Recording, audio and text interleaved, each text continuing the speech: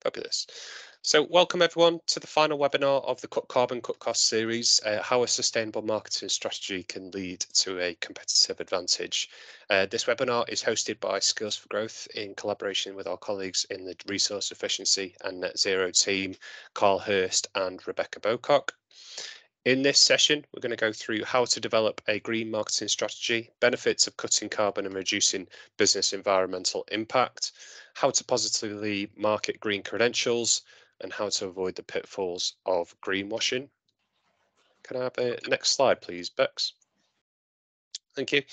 Like I mentioned, this is the final webinar in the series. If you've missed any of the workshops that have been shown on the slide here, we'll be sending out the YouTube links and the recordings to all of the other areas on Friday this week.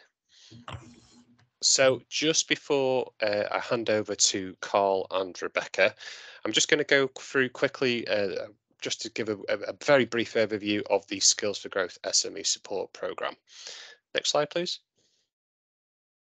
So the SME Support Programme, who are hosting today's webinar, we are a programme fully funded for businesses in Greater Manchester who are really aimed at driving productivity and growth within organisations by getting them the skills that they need in order to grow and be more productive as an organisation.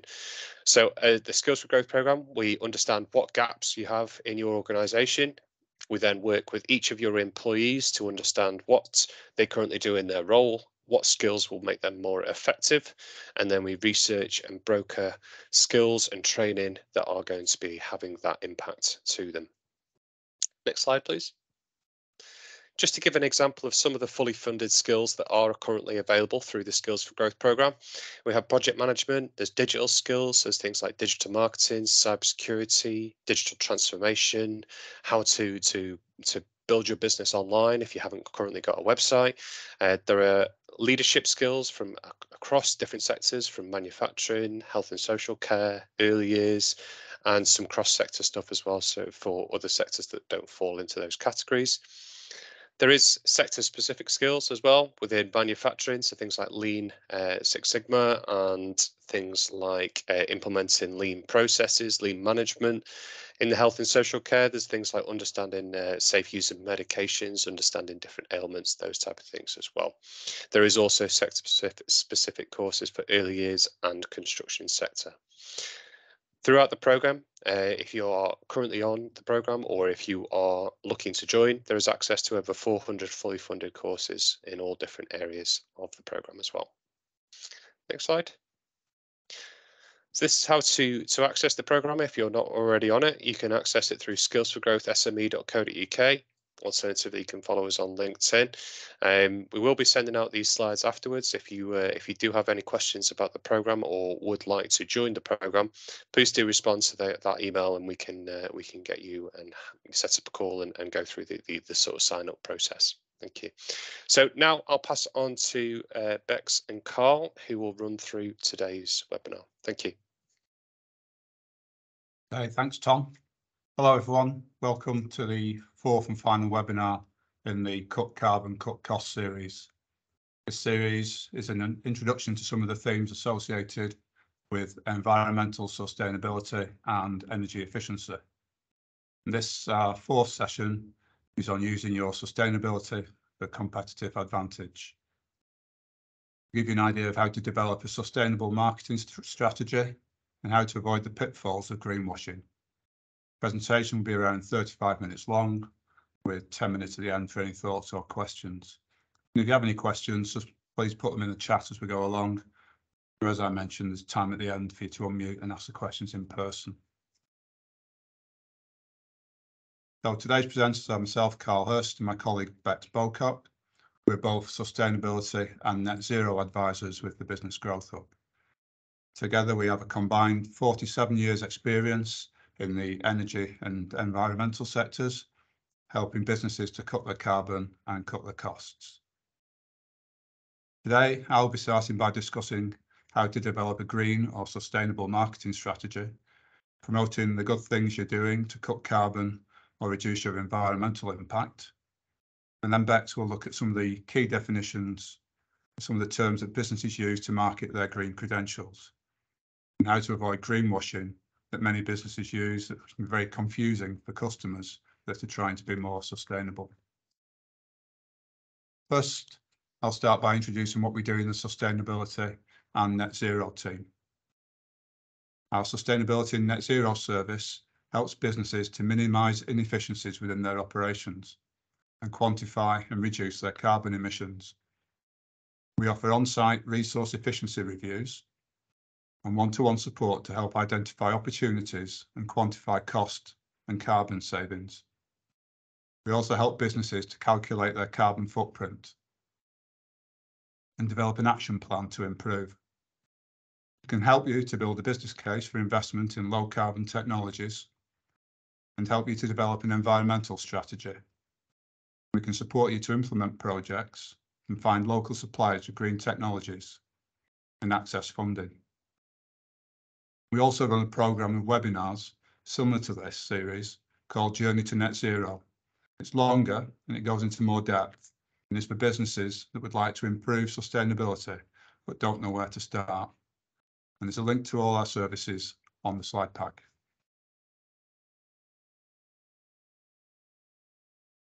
So just a quick recap for those of you that have attended some of the previous webinars in the Cut Carbon, Cut Cost series. As Tom said, the slides and YouTube videos are available for you all to catch up on as well. Over the last 3 weeks, we've introduced you to climate change, the threat to the environment, and how reducing your carbon footprint will both help your businesses and help make the world a better place to live and work. We discussed the reasons for the energy price rises and how wholesale energy prices are falling again. That are expected to remain between 50 and 100% above pre-crisis levels. We also looked at the current and future discount schemes available from the government. In the second week, we looked at ways to reduce your energy use and costs, for example, by changing lights to LEDs or installing solar panels. And last week, we discussed using these carbon savings, an environmental policy and other green credentials, and a net zero plan to win tenders and new business. So today, we're going to develop that a bit further.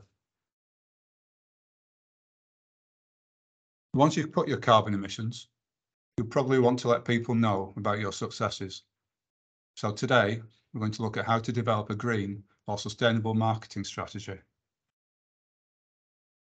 It's been found that we are 22 times more likely to remember a fact when it's been wrapped within a story. Another study found that when people listen to pictures either containing facts and figures or a story, only 5% recalled the statistic, but a whopping 63% remembered the stories. So with this in mind, simply stating your carbon footprint or how much carbon you saved will not be as powerful as creating a story as to why you're doing it, how you did it, and who was involved, etc. This part of the webinar is looking at what to consider when developing a green marketing strategy.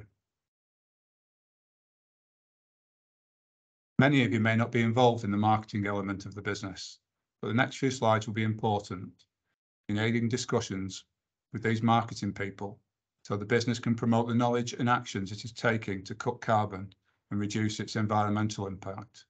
And that's you using the technical knowledge that we've covered in the last few weeks that your marketing colleagues don't have. What we will cover is planning your marketing strategy, how to communicate and what to communicate, and where to communicate it, how to build your profile, and look at really good local case study for encompassing what we've learnt.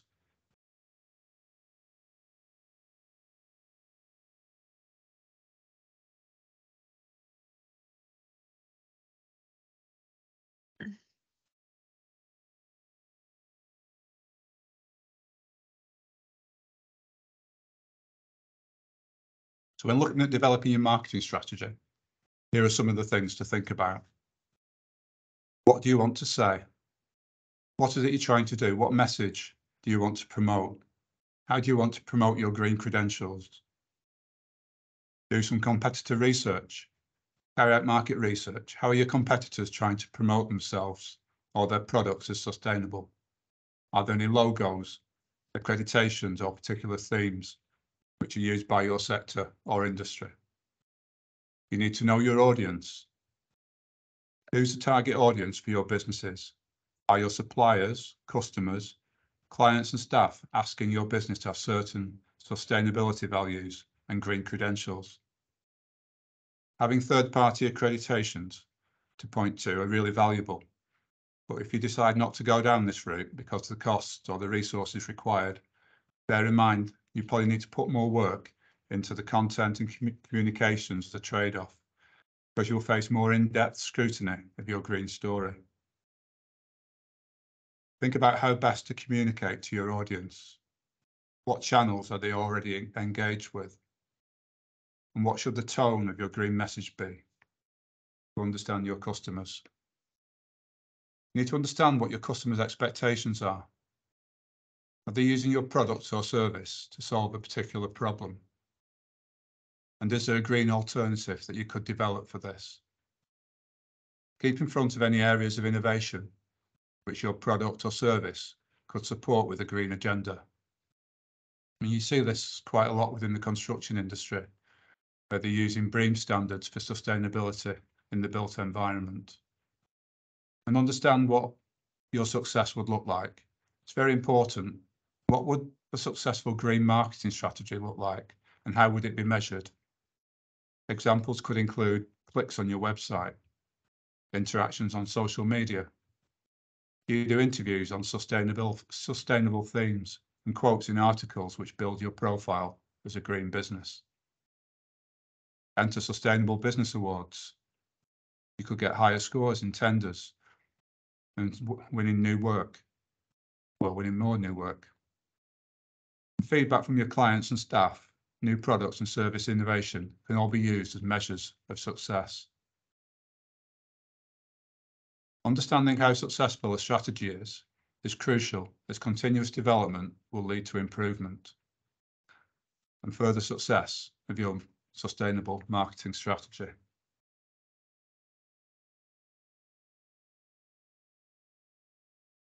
Looking at how to communicate, tone is important.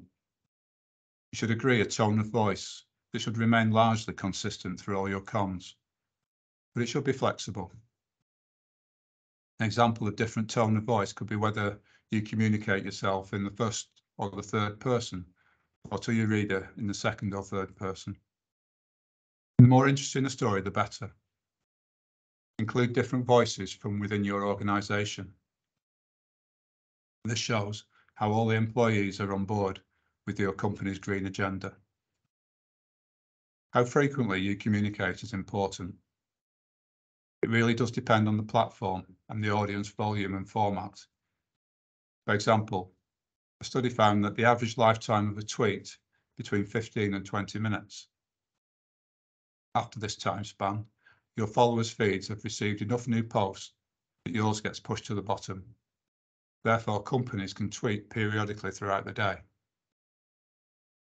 However, this same approach wouldn't be applied to marketing emails or LinkedIn posts. And if you have a blog section on your website, don't leave it empty for months.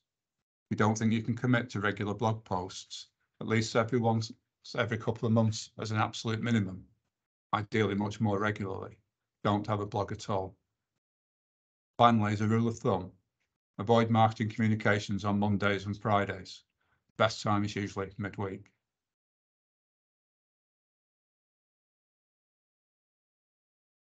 Think about the words to use.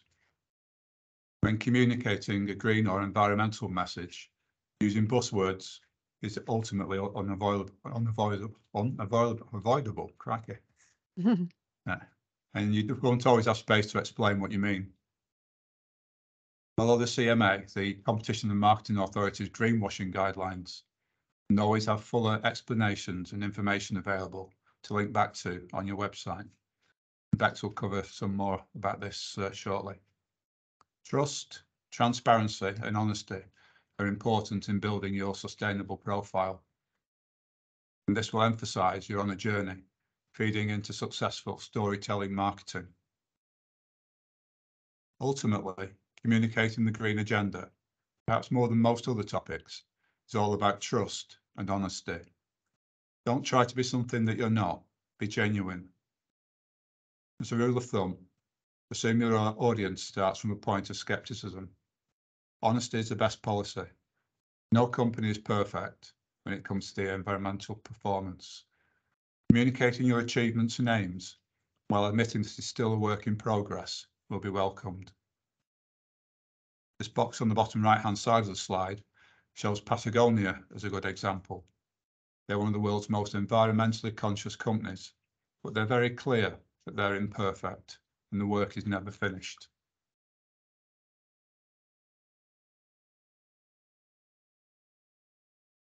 Emphasize that you're on a journey.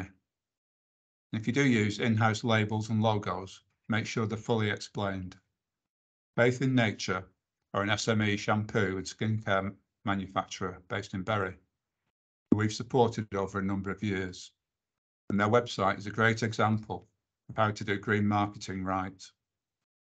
They use a mix of third-party certifications, for example, the Vegan Society, Cruelty Free International, mixed together with in-house ones, 100% recycled and recyclable, made in the UK, biodegradable.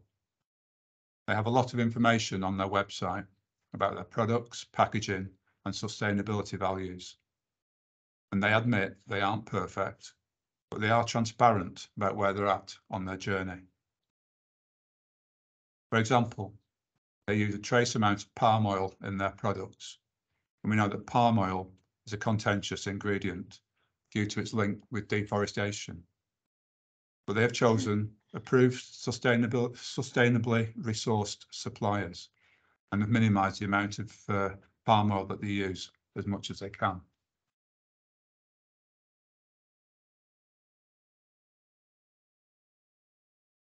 There are a multitude of platforms that can be included in your green marketing strategy, with different platforms having different purposes. Traditionally, the tone for social media is slightly more informal. Blogs and opinion pieces, case studies, and news articles are more factual and contain data analysis. As discussed in earlier slides, the frequency of posts and articles will largely depend on the platform being utilised. Regardless of the platform you use, ensure the information is up to date. And although you should avoid telling the same story across all the channels, there should be consistency in the message. Think about the content on your website. As the first port of call for stakeholders, your website should be treated as your environmental disclosure platform. Your website should have easily accessible information about your actions, aims, strategy, and journey. And as covered in last week's webinar, your environmental policy. Consider ideas for blogs and communications. Over the last couple of years, industry and government announcements on the green agenda came thick and fast, heightened by the momentum around COP26 in Glasgow. Piggyback on these announcements where relevant.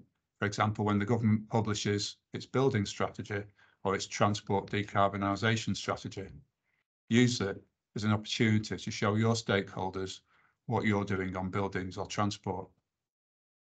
Watch out for research and reports in your sector through industry associations, for example, Make for UK manufacturers. Sign up to newsletters or RSS feeds and set Google alerts for key terms relating to your business. Also, follow and connect with businesses and sustainability leaders on LinkedIn and comment on sustainability issues to build your green profile.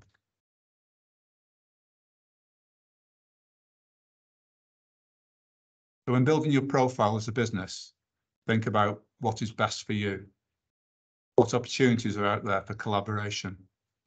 What networks do you belong to or active in, or could you join? For example, there are some groups on LinkedIn.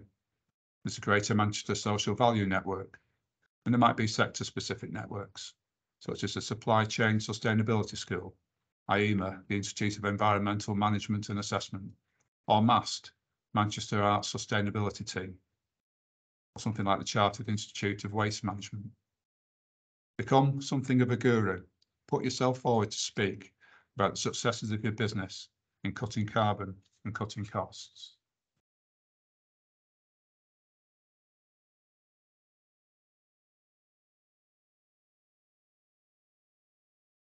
Applying all the material we've covered to deliver an engaging and successful marketing strategy is Crystal Doors, a Rochdale business that makes vinyl wrap doors for kitchens, bedrooms and bathrooms.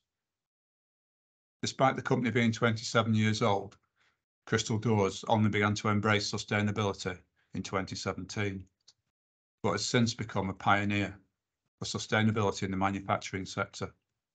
Crystal Doors' efforts to communicate its progress and strategy has been key to its success in environmental circles. They would not have been awarded their Queen's Award without it. The effort and time that they've put in has already been paid back 1,000-fold through the publicity and recognition that they've gained. And on this page, we can see collaboration with other organisations. They're promoted on the Business Growth Hub website and through LinkedIn. They have a blog on the website and many case studies. They also use a number of different staff members to show everyone is on board with their green agenda. Their YouTube interviews with sector-specific organisations and tweets from third parties about the awards that they have received. And if you were to Google Crystal Doors, all of this other information comes up as well as their website, and it adds real credibility to the business. They haven't done anything really innovative. They're just talking about the sustainability journey that they've been on and promoting their green credentials. They became carbon neutral last year and tell everyone about their benefits, about cutting carbon and cutting costs. For now, I'd like a bit of feedback from you all. What are the benefits of having a more sustainable business? Could you please unmute and shout out or add your thoughts into the chat? Anybody got any thoughts about the benefits of cutting carbon?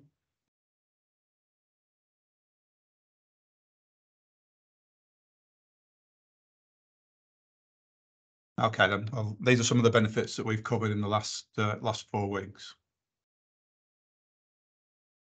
Reducing costs, reducing your energy use, for example, LEDs or better controls, reduces carbon dioxide and also reduces your costs. You can increase profitability, or alternatively, increase your competitiveness. You can improve the environment for staff and for neighbours by reducing fumes or noise nuisance. Reduce waste, reuse and recycle what you can. We covered last week, you can win and retain customers, work with clients, and have a carbon reduction plan to help you to win tenders. Green credentials help staff recruitment and retention by showing that you're a good business to work for. And engaged staff come up with good ideas and are more likely to be happy to implement changes. Partnerships with your supply chain can bring carbon and cost reductions to benefit you all. What we're trying to demonstrate here is that there are many benefits to reducing your carbon footprint, and you can use the different benefits to communicate your green credentials to different audiences. It's about getting a consistent message across to all the stakeholders that you're trying to influence and in the forums that they will see it.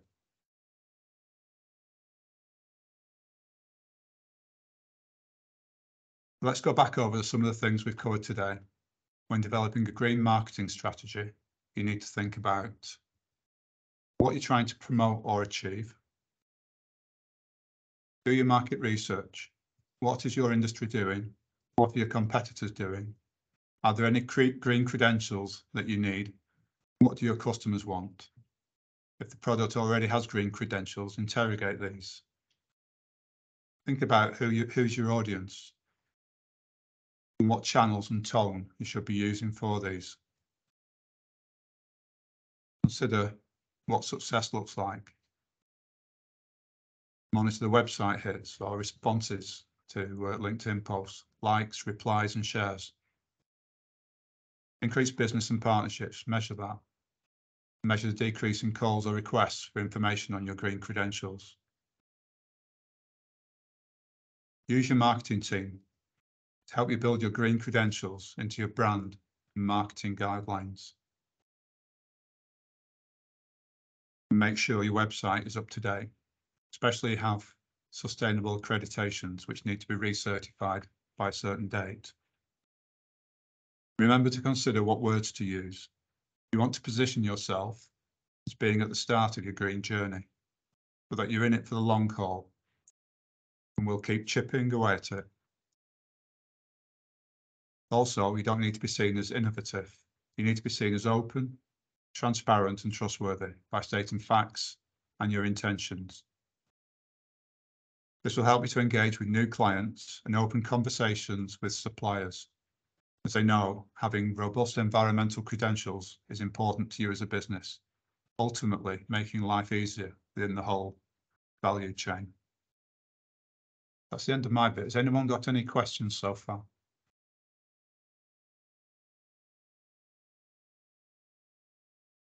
Okay, I'll now hand you over to Bex to explain some of the jargon used in sustainability and avoiding greenwashing. Thank you, Carl. Hope you can all hear me okay. So Carl has discussed what should be considered when implementing a marketing strategy, which is focused around your sustainability journey.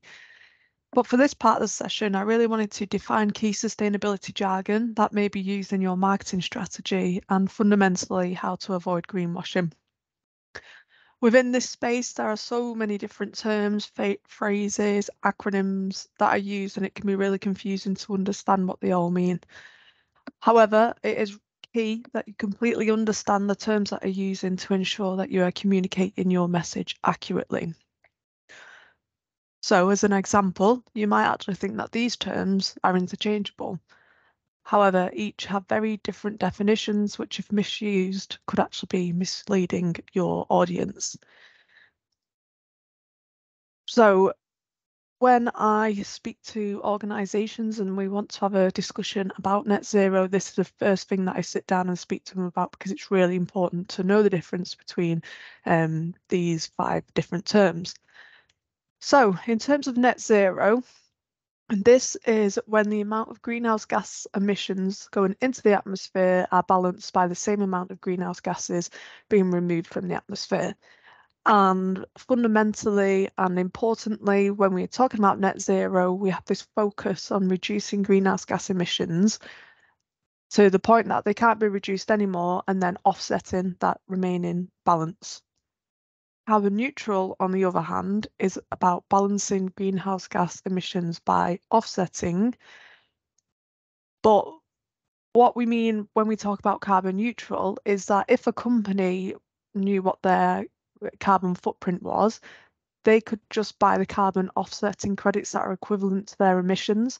So any company in the room right now, if they knew what their carbon footprint was, they could become a carbon neutral company tomorrow if they was able to buy that equivalent amount of carbon offsetting credits.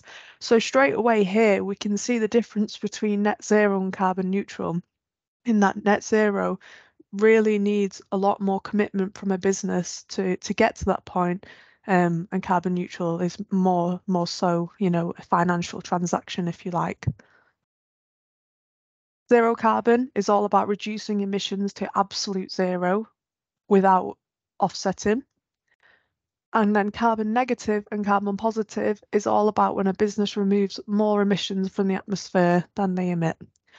So as you can see from these 4 definitions, if you was a company that wanted to use carbon offsettings within your journey to net zero, for example, if you was to market your company as a zero carbon company, straight away you would be greenwashing, even though that wouldn't necessarily be, you know, your intention. It's just really trying to home in here the importance of understanding the words that you're using within your marketing strategy. So we have put together a bit of a jargon buster there at the bottom, and this is sort of a net zero jargon buster. There's all these different phrases here and definitions around net zero, but then some other sustainability related terms in there which might be useful to have a look at after this session. So we have discussed here that carbon offsetting will play a part, within your journey to net zero, or if you're looking at carbon neutral. And we don't really have time today to cover what carbon offsetting is and the depths that it does require, but put very simply, carbon offsetting broadly refers to the reduction in greenhouse gas emissions or an increase in carbon storage, and this can be through land restoration or the planting of trees, that is used to compensate for emissions that occur elsewhere. So as a bit of a summary, as I say, we're not going to go into the depths of carbon offsetting today. You can find out a little bit more if you wanted to come on that journey to net zero cohort program. But really, as a summary, the true benefit really of a carbon offsetting scheme is uncertain. You might buy those carbon credits for a certain tree, but that tree might die before it gets to the point of sequestering the carbon that you've emitted, for example. And really, those carbon offsets can only be estimated. With energy efficiency, so investing in your building to improvements to improve efficiency, that will bring financial reward to your business and actually eliminate those emissions. So it really is worth investing in your business. There is also this idea that it could appear to be shirking your responsibility or greenwashing, as we've just discussed then. And also we've all heard of the low quality offset scandals that have been reported in the press. But we've just discussed that carbon offsetting is likely to play a role in your transition to net zero or your carbon neutral goals. So if you are going to offset, what we say is do the offsetting as a last resort. Improve the efficiencies of your building, purchase renewable energy from suppliers, maybe even install renewable energies on your site. Do your research, and by this we mean choose quality over price. If a carbon offset seems to be a very cheap price, the likeliness is it is too good to be true. We say look out for the verification. So when you go to buy carbon credits, there should be, a standard associated with that carbon credit. So things to look out for is the gold standard, and this is delivered through WWF. There's also the UK Woodland Carbon Code, which is another good standard to look for when you're looking into carbon credits. And very, broadly, these verifications just they give you the reassurance of the validity of those carbon credits. Within that validity, there'll be audits of the carbon credits. So for example, once you have purchased a carbon credit for said tree, is that carbon credit then retired? What you might see in those poor quality carbon offsettings is that there might be a hectare of trees, and that those carbon credits are sold to multiple people. So yeah, that's something to look out for.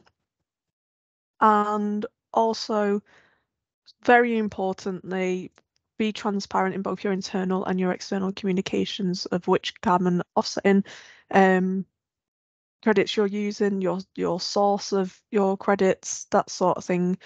And as Carl mentioned earlier, it does tell a good story where you are supporting these these projects around the world. So it does tie all together quite nicely. But yeah, being very transparent with your where you're using carbon credits. So moving on to greenwashing here, you may have heard of the term greenwash or greenwashing in the media.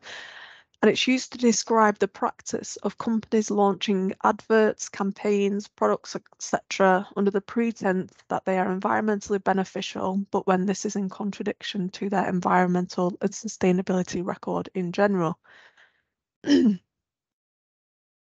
And the way that we can look at greenwashing, and it has really become a many-headed beast, and greenwashing strategies are becoming increasingly more sophisticated. Greenwashing is no longer simply lying or misleading the consumer about the biodegradability of a coffee cup, for example. Now, what we're going to run through here is these different types of greenwashing, and hopefully this will give you some of the tools to really think about when you're given a environmental claim, you the tools to dig a little bit deeper into thinking, is that a greenwash? Is that a reliable claim, for example? Now, what I'm going to run through, this came out in January 2023, so very much hot off the press. And this breakdown of greenwashing is it can be broken down into 6 shades of green, if you like. So the first that we're going to look at here is green crowding, and this is built on the belief that you can hide in a crowd to avoid discovery. It really does rely on safety in numbers, and if sustainability policies are being developed, it is likely that this group will move at the speed of the slowest. Green lighting, and this is probably one of the ones that we're most aware of in the room. And this is when a company's communications, including their advertisements, spotlight a particularly green feature of its operations or products, however small this might actually be, in order to draw attention away from the environmentally damaging activities that are being conducted elsewhere. We will actually look at an example of this in a couple of slides' time. Green shifting is when companies imply that the consumer is at fault and shift the blame onto them. Green labelling is a practice where marketers call something green or sustainable, but a closer examination reveals that their words are misleading. Next, we have green rinsing, and this refers to when a company regularly changes its ESG targets before they are actually achieved. And then finally, another layer of this 3 shades of green is the green hushing, and this is all about when corporate management teams underreport or hide their sustainability credentials in order to evade investor scrutiny. So I hope that just gives you a little bit of some things to look out for when you see these sustainability claims, that it isn't just a company saying that it's made out of 50% recyclable material. There's so many more layers to greenwashing. It is so much more complicated. Hopefully, to bring this together, I've got a couple of real life examples of greenwashing that I've pulled from the internet. You might be aware of these or not, but to begin with, we have this paper, quote, end quote, paper bottle. And this is as simple as greenwashing really gets. When I saw this, I really did think to myself, this has just got to be an example to demonstrate what greenwashing might look like. But no, this is a real thing that a company decided to do. And it's as simple as it says there. They marketed the bottle to say that it is a paper bottle, but on further inspection, it was actually a paper bottle encased in a paper sling. A little bit more complicated here is so back in 2019, Ryanair claimed it had the lowest carbon emissions of any major airline. And this was based on CO2 emissions per passenger per kilometre flown. And they argued that this is because they had the youngest fleet, highest proportion of seats filled on flights, and the newest, most fuel efficient engines. So from us as a consumer, that all sounds quite good, doesn't it? But in reality, the data that was presented to the advertising standard were from 2011. They failed to define what was included, what was a major airline. And in addition to this, some well-known airlines did not actually appear on the chart that they presented.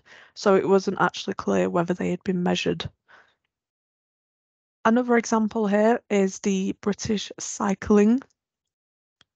So they are facing criticism at the minute from environmental campaign groups. And this is because they have just signed a long-term partnership deal with Shell.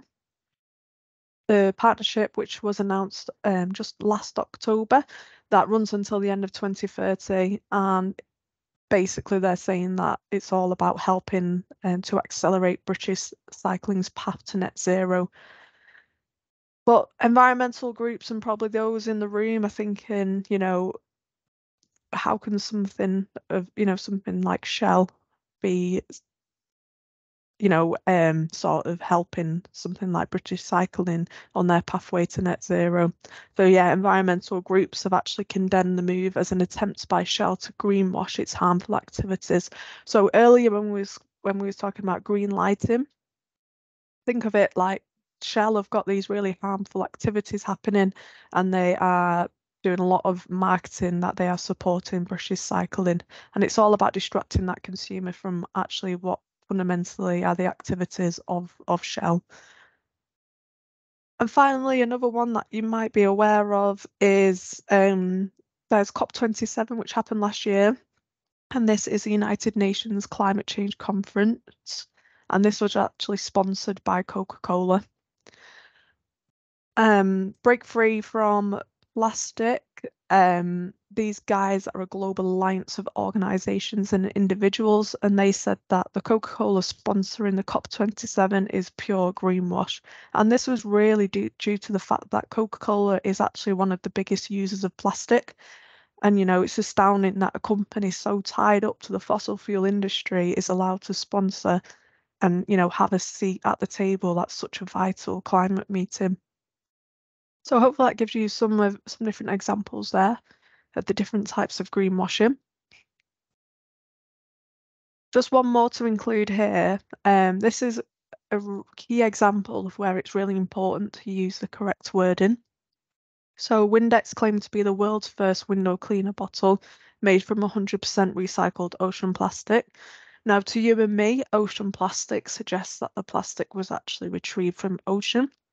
But actually the plastic was sourced from plastic banks in Haiti, the Philippines, and Indonesia. And it was actually plastic that would otherwise have leaked into the ocean. So the reality of it is that it was ocean-bound plastic, not actually, plastic scoops from the ocean.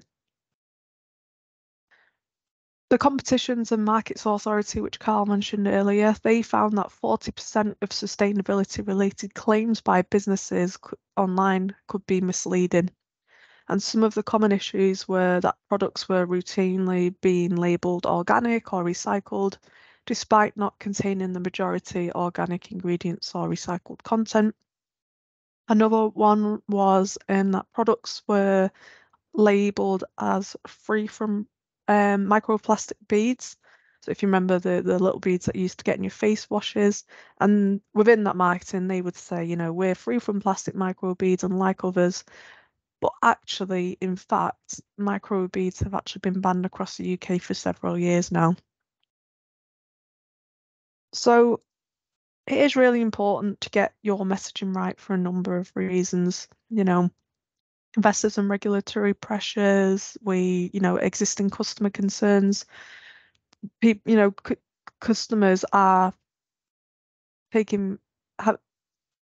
They want the bit where they spend their money for people to be thinking about these sort of things.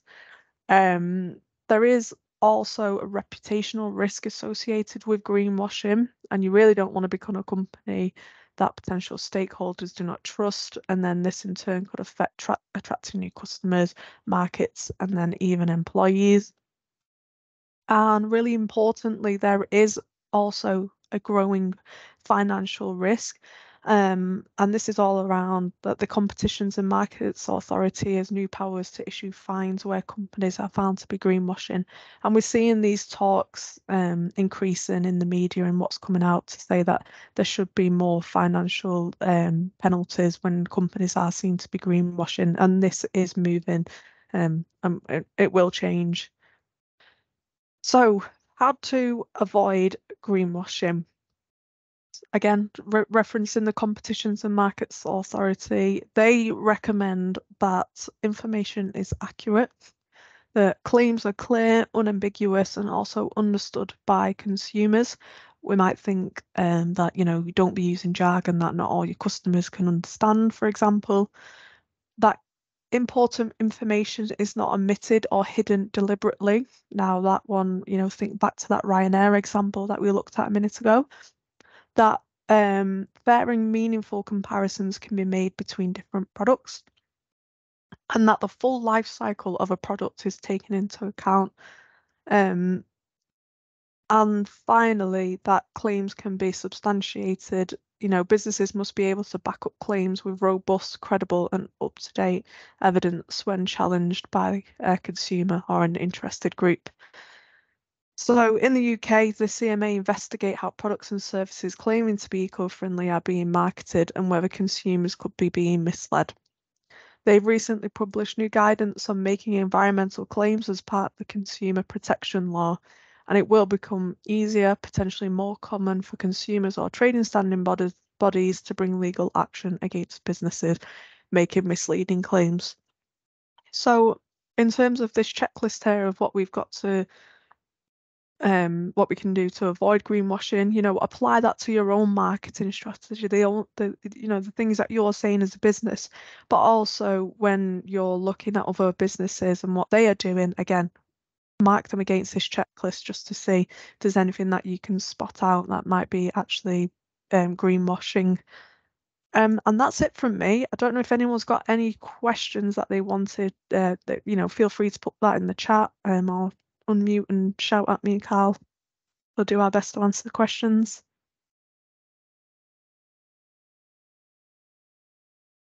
If that isn't the case, thank you for joining us. So as Tom said at the start of this webinar, this series will be available from Friday the 17th of March, at this below link. If you are interested in this Journey to Net Zero program, so this is just part of the things that we cover within that cohort program. You can also find details of that on the Skills for Growth website. But thank you very much for listening.